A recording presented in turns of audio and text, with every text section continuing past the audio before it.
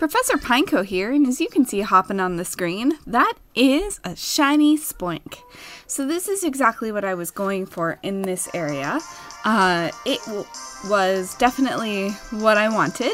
I was DexNaving for it. A very nice commenter on YouTube was telling me that I didn't have to DexNav and gain levels, but I had already been in the process of doing that, so this is actually my third attempt at DexNaving it. So I got it to like a chain of 180, and then 100, and then this was like a 95 chain, so like I soft reset every time, because I didn't want my Pokemon to go up too high of a level, and this was before I thought that this is what I had to do to get it. So very happy. I really wanted this Spoink, and it happens to be a 3 potential Spoink. So I was super happy about that. So I'm going to go ahead and throw a quick ball at it. I found this very efficient, and just because I've actually had to catch a few. So that is super exciting. So yay! I am going to name her Waddles. There's this show that I really like called Gravity Falls, and she names her pig Waddles. So, Mabel names her pig Waddles. So, oh, it's so cute. And as I can't show you the Pokedex entry because I have caught a few more. Sometimes it was just easier to catch them when they were really high level.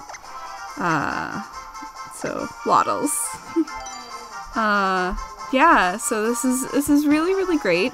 Definitely a chaotic time at home. Daddy just got home. There's kids screaming in the background, so that's wonderful. So I'm going to save.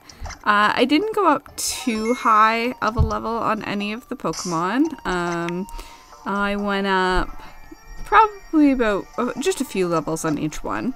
So let's go ahead. Yeah, I got to, it wasn't that bad by the third time, but I have been hunting it for like 3 days, and it'll be nice to be able to turn off my Game Boy. So that was the Jagged Pass. No, I don't want to use another Repel. I really want to see this Spoink. That's what it's all about. Let's see what kind of nature we got. So I know it had the 3 potential, and that's pretty much all I can tell you about it.